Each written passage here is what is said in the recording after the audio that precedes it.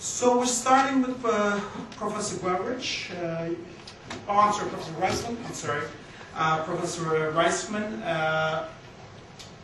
He will be talking about the legacy of Atatürk as patron of the arts. You have half an hour. Okay.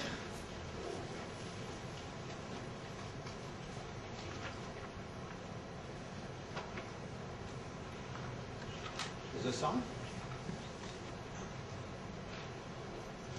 Is this on? Can you hear me?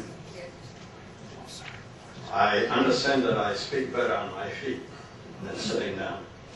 Ladies and gentlemen, thank you very much for inviting me here to speak about Kemal Atatürk's dimension, one of many of his dimensions, and one of many of his visions. Thank you. This speaks for itself. Modern Turkey's culture is an amalgam of many other cultures, of many other peoples who have crossed that land. Among these were the Hittites, the Seljuks, the Ottomans. Some cultures did have representative sculpture,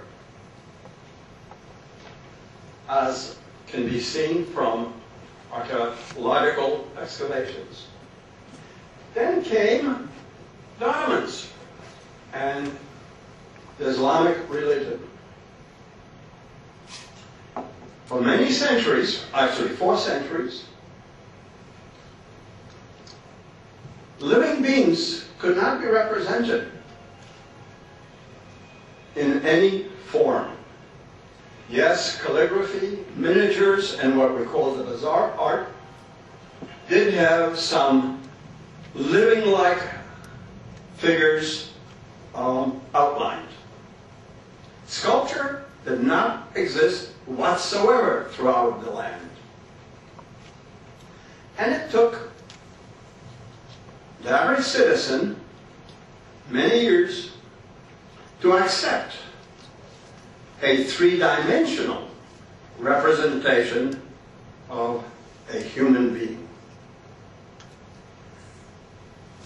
In 1923, actually before 1923, the arts were a total non-factor in the Ottoman economy. But all that changed in 1923. The first public installations of art were started then, but that was also a watershed year for all of Turkish arts. What was forbidden by religion became nurtured, subsidized, and promoted by the new government of Turkey. Turkey sent a number of its promising young people to Europe to continue their studies in the arts, and Turkey invited accomplished sculptors from Central Europe to come and create monuments. Art awareness became the order of the day throughout the land. There was increased communication between artists, namely sculptors and painters, at all levels. Competitions were established. Awards for sculpture were given. New schools at the secondary level taught art, including sculpture. Academies and training institutes, museums, and exhibitions and galleries were all opened up. at the very, very grassroots level, the halteri, people's houses, were organized, which taught culture, including art, including sculpture, at the grassroots level in the various villages, not just cities. Monuments depicting the leadership were created and displayed not just in Ankara and Istanbul, but in outlying cities as well. Among the sculptors who were invited from Central Europe were Heinrich Krippel, Pietro Canonica, Joseph Torak, and Rudolf Belling. Now, Rudolf Belling was quite different from all others in a number of ways. He was the first European sculptor to enter non-representational or abstract art. He was also one of the 5 sculptors invited who started teaching Turkish nationals the art of sculpture. He was also different in that he had to leave Nazi Germany because his first wife was Jewish and he had a son. Remember this second slide, Turkey? I'm sorry, culture is the goal of the Turkish nation. At the same time, Joseph Goebbels, a PhD from Heidelberg University, a well-known university, said publicly, "When I hear the word culture, I reach for my revolver." And in fact, in public, he was always seen in a Nazi uniform carrying a revolver. Although he never served in the German military because he was rejected. Now, moving back to Turkey, here's Rudolf Belling in a sculpture studio in Turkey with women among his students. Here's one of his sculptures which you may recognize. I think it's the one near Machka. Among many of Belling's students were people whose names you will recognize, and they in turn taught the next generation of Turkish sculptors, so that by now it is very hard to talk to a Turkish sculptor of this generation, the youngest generation, whose education cannot be traced back to Belling through one or two intermediate generations. One of them is Ilhan Koman, my favorite. Ilhan Koman's sculptures you will recognize. Here's a frieze that he did for the Atatürk's crematorium.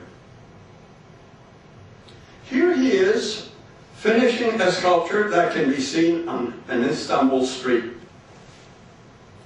Here he is, no, that's me, in front of a sculpture that he did, which is now in part of the Central Istanbul Museum Gallery, which in turn is a converted power plant. A wonderful facility. Hüseyin Anka, again a sculptor, a Belling student, whose sculptures you will recognize if you had ever visited Ankara. This is one of his sculptures of Sinan, Mimar Sinan, one of the famous Turkish architects. Now there's an interesting anecdote about Anka. He created a sculpture of an artillery corporal that was displayed, and still is displayed, at Gallipoli. This is the sculpture he originally created. Then somebody, in digging through the archives, and you see archives are important, found that the corporal actually carried these heavy artillery shells on his back. And so, here's the new version of the sculpture. Public sculpture can now be found in every city and every village of Turkey. At the last count, Ankara had no fewer than 250 public installations, outdoor installations, much more so than my city, Cleveland, Ohio. Now, during the time of the Ottomans, painting did depict living beings, but as part of calligraphy. There were miniatures and what we call bazaar art.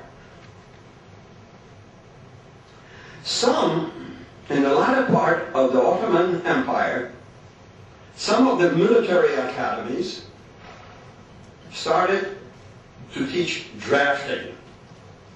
And as part of the drafting, they snuck in some illustration. And so that, from there came a few, about half a dozen painters who mostly painted Ottoman hierarchy in their various dress codes. One of them you will recognize was Osman Hamdi Bey, and another Shekhar Ahmed Pasha. This is a world-famous painting, now available and shown at Para Museum. This is one of Shekhar Ahmed Pasha's famous paintings. As you can imagine, some of the art that was available until 1923, even in painting, was somewhat behind what Europe went through.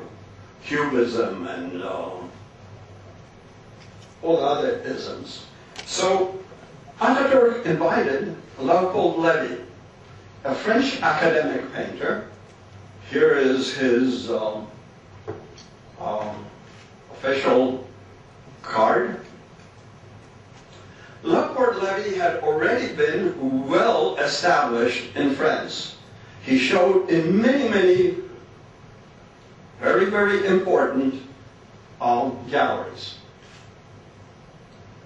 The Wilder. Actually, I think the name that is shown for this gravure is a mislabeling.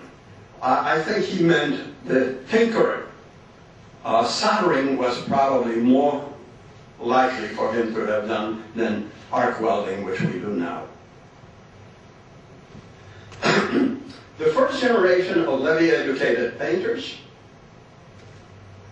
as I said, were those who went into academia and taught other Turkish painters. The names you might or may not recognize. There were two schools of Turkish painters. One of the guys I like very much is Adnan Marinka, who's still pretty much alive and still quite coherent. And I happened to meet and chat with him on my last trip to Istanbul last month, I think. He painted a painting called Esther. I understand that this painting is now a national treasure piece. It's in a private collection. Now, the story goes that when he first painted Esther. He brought this drawing, painting, to his mentor, Leopold Levy, and Leopold Levy looked at it and said, you know what? Buy yourself a new canvas and start all over again. You can give this painting to the concierge, who will probably appreciate it. It is now, in its second reincarnation, it's a national treasure. So you see, academicians are not always right. The current generation, young people, Mevlut Akildiz, very irreverent painter,